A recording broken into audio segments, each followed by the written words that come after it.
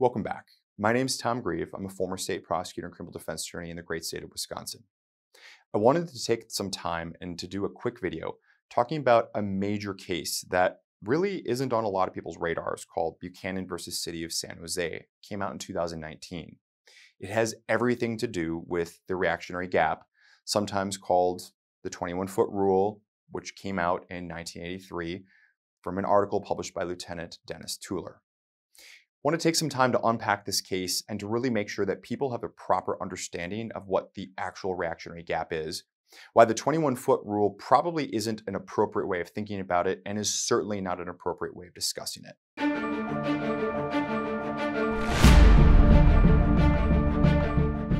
The United States Ninth Circuit Court of Appeals very nearly turned the often referenced, but far less often understood, 21-foot rule from a law enforcement principle with specific presumptive application into an actual broad-based self-defense law. If you do not know what the 21-foot rule is, what very nearly happened to potentially alter the legal landscape of self-defense laws nationwide in one of our nation's highest courts, and why I believe that the 21-foot rule may not apply to you, then this video is for you. To move forward and understand why the court nearly got this so very wrong, we first need to briefly visit the origin of the 21-foot rule.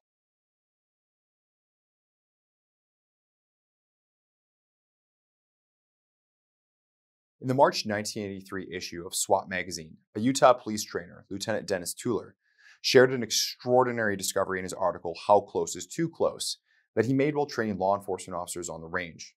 An officer asked, when it came to an edged weapon attacker, how close is too close? Tueller found that he did not have a great answer and devised an experiment to help him find that answer. He found that an average trainee could draw and fire 2 shots center mass in approximately the same time that it takes an average adult male to cross 21 feet from a standing start, each in a case of about 1.5 seconds. The simulations meant that an armed assailant with a knife or any dangerous hand weapon could reach and thereby potentially wound or even kill an officer when within 21 feet before that officer could draw from a holster and fire what was presumed to be an attacker stopping 2 shots center mass. Plainly stated, a bad guy with a hand weapon within 21 feet may be able to physically and perhaps lethally assault an officer before that officer could react to stop them. It is also worth noting that even officers who were able to fire twice within 1.5 seconds were often still wounded by the attacker in a fair portion of the training simulations. The discovery of this information, previously hiding in plain sight, immediately advanced both law enforcement thinking and training by establishing the time and distance that a reaction can catch up to an action and thereby revealing the so-called reactionary gap. However, far more often this principle has been codified simply as the 21-foot rule. You may have also heard of what trainers now call the Tueller drill. The Tueller drill, which was not created by Lieutenant Tueller, despite bearing his namesake, involves a drawing of a handgun from a holster and putting 2 shots center mass in a quick and safe manner as possible. The idea here is that the trainee is practicing their reactionary gap training, because the faster someone can safely draw and fire 2 shots center mass, then presumably the smaller reactionary gap the trainee has and the safer they become. If an individual can draw and place 2 shots center mass in 1 second or 1.3 seconds, then by shrinking the time that they are likewise shrinking the distance that it takes for them to react. Remember that at the end of the day, someone acting always has the advantage over someone reacting due to the time delay spent recognizing an action, creating a plan to counter, then executing the counter strategy. The Tueller drill at least helps to shrink the time to deploy a firearm and lethal force as a reaction strategy. Many folks, by thinking simply of the 21-foot rule, have forgotten or were perhaps never even taught in the first place the actual principle that it speaks to, the reactionary gap.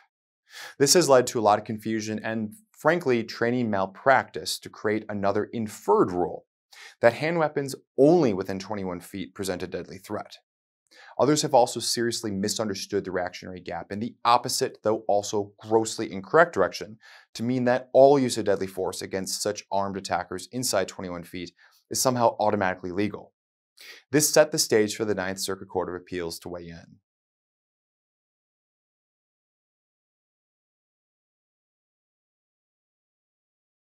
In San Jose, a 911 caller falsely reported that a man armed with a knife was menacing his family. It later would be learned that the caller, Mr. Philip Watkins, was in fact the same man who was armed with that knife and was intentionally committing so-called suicide by cop.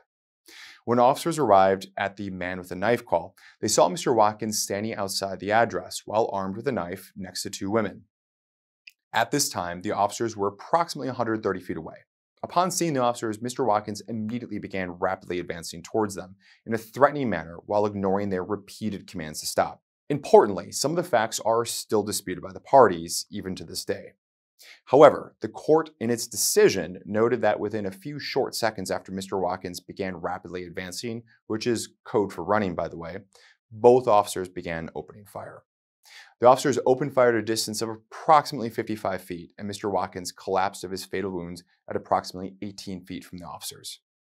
The officers were sued in civil court, and a major issue in the case was whether the use of deadly force beyond 21 feet against a knife-armed attacker automatically equates to excessive deadly force.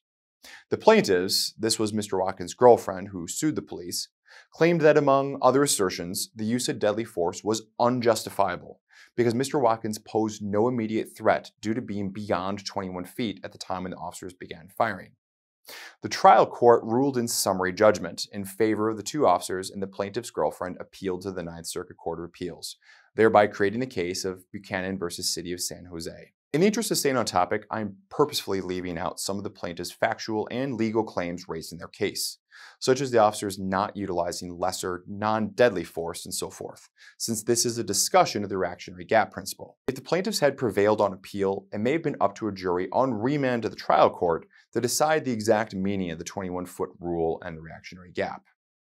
For additional details on case specifics, including all the plaintiff's claims, assertions, please see the court ruling and each party's pleading. Some of those links are in the description box below.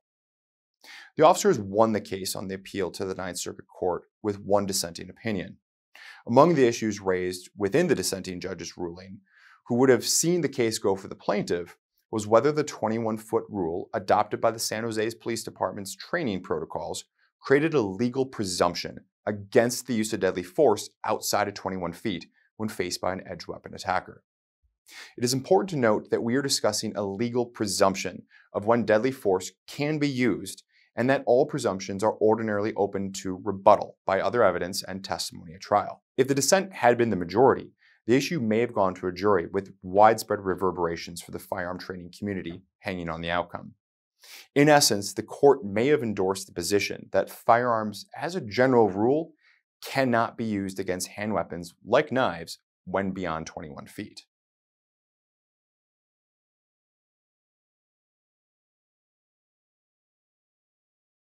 It is long overdue to be more specific about the 21-foot rule, to clean up the record and to fix the misunderstood perceptions. The most significant piece of information to come from Lieutenant Tuller's article is the establishment of the reactionary gap, not some kind of distance rule that must apply to all officers at all times under all circumstances. Rather than referring to this as the 21-foot rule, I would humbly suggest that it be rebranded simply as the reactionary gap, or something that speaks much more accurately to the principle rather than the potentially irrelevant pre-designated distance of 21 feet that came with a lot of conditions. Recall exactly how we arrived at the 21-foot rule almost 30 years ago on a well-lit Utah range day. It was found by how long it took to draw and fire 2 shots with trained officers against an identified stationary threat, identified weapon with perfect target isolation, and from an open carry draw position. This very much is not the same deadly threat encountered by officers in the streets under most circumstances. I would also strongly contend that a 21-foot rule is even less applicable to concealed carriers across the country who face a far more difficult and therefore longer draw motion from a concealed carry holster or other position, potentially creating many distinguishing factors. To be clear, I very much doubt, and it is by no means my implication, that Lieutenant Tuller would suggest a 21-foot rule should be understood as a magic shoot or no-shoot barrier. In fact, Lieutenant Tuller himself has referred to the so-called 21-foot rule as a, quote, bastardized term, and has instead referenced the totality of the circumstances as a far more controlling and a better way of measuring what distance might be appropriate to use force.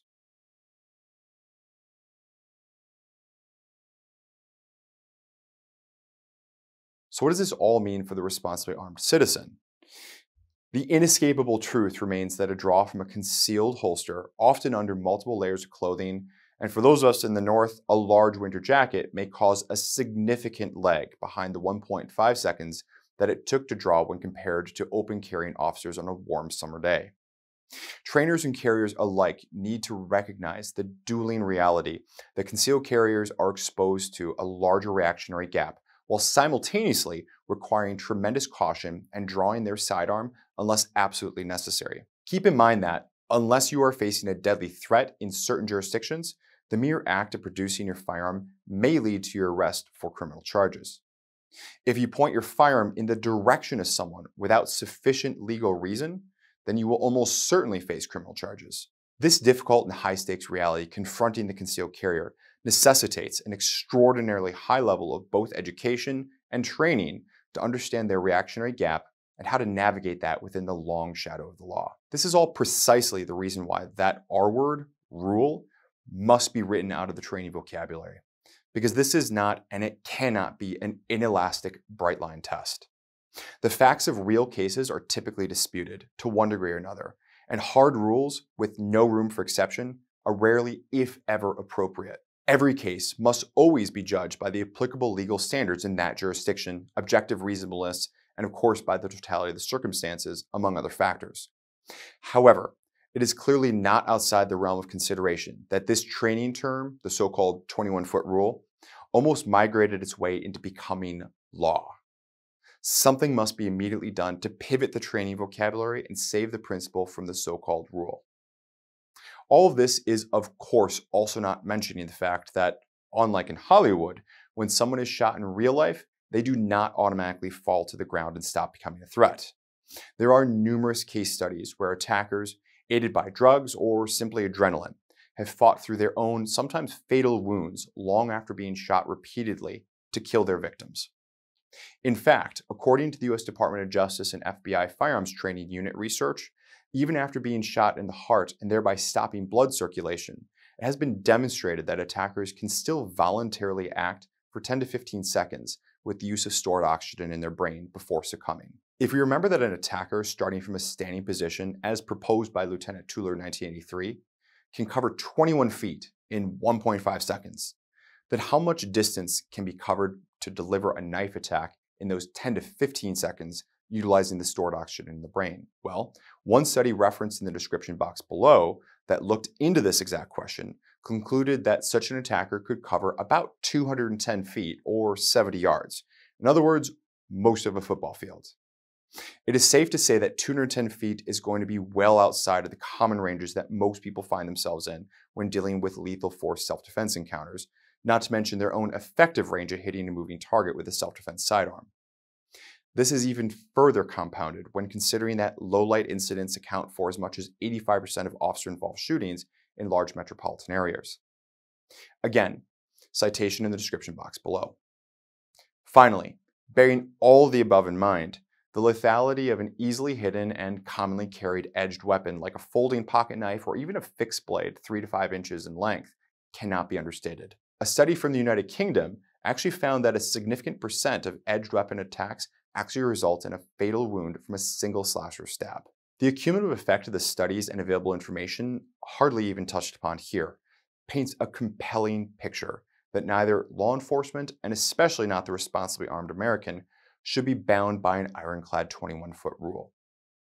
The facts from the Court of Appeals case in Buchanan saw 2 officers combining their firepower from full-size service weapons, and it still required 37 feet to stop a potentially deadly threat. A 21-foot rule could arguably and foreseeably lead to serious injury or even death of one or both of the officers in this case, not to mention countless other officers and citizens alike in the around 1.2 million violent crimes that take place in the United States each year. Instead, the reactionary gap principle needs to be properly trained and discussed in the context of the facts and laws to appropriately capture the threat facing the victim in each specific instance.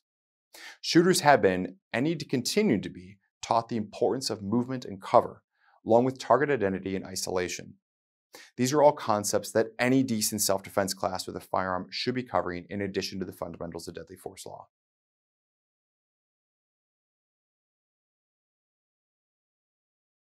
Thanks for sticking around to the end of this video. If you like this content, please click the like button, and if you want to see more content like this, please consider subscribing to the channel. But now I want to hear from you. In the comments section below, what do you think about the 21-foot rule?